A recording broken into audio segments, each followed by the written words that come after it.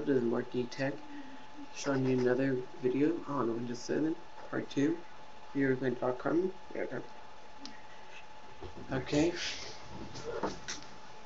so we're going to talk about the new features in Windows 7, like the new Boon feature, and included in most Windows 7 programs. Well, a lot of Windows 7, not most. So here to see, this Paint, and you can see the Windows feature, the RIM feature is featured here in prominently with color, your brush, you can do your shapes, you can do a bunch of stuff, and you have your eraser, so you can erase all stuff, and you can even change your color pretty easy with a couple clicks.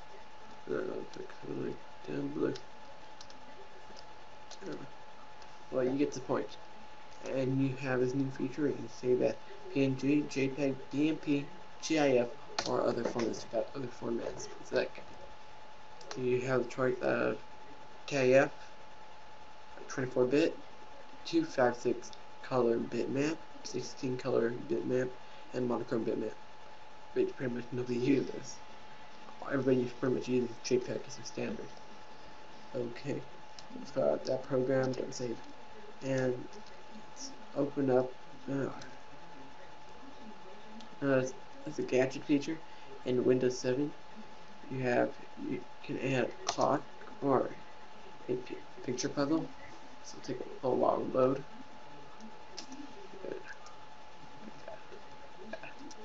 Okay, and you can drag it wherever you want to.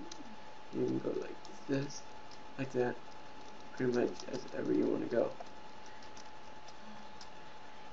And well, you get the picture of a puzzle. But you can drag wherever you want to go.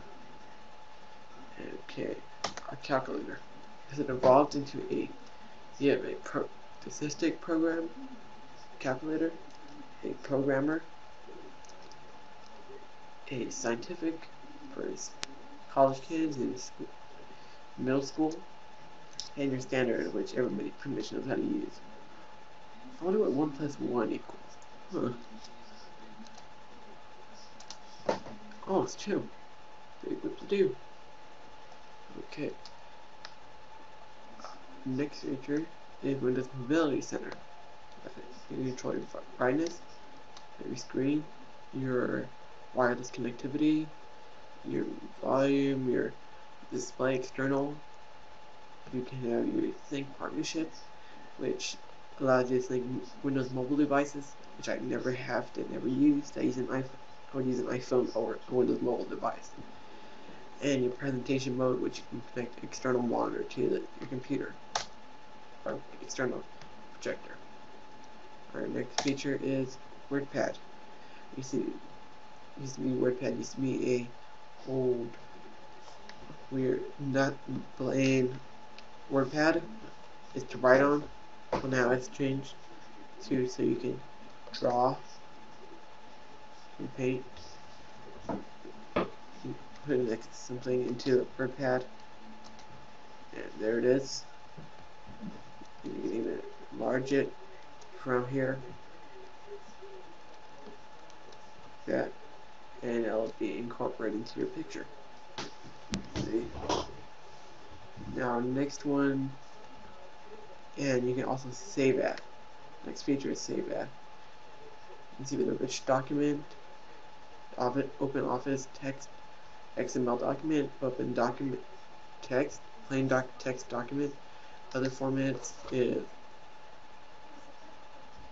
a rich text document, MS-DOS text document, and unencoded text document. Don't save.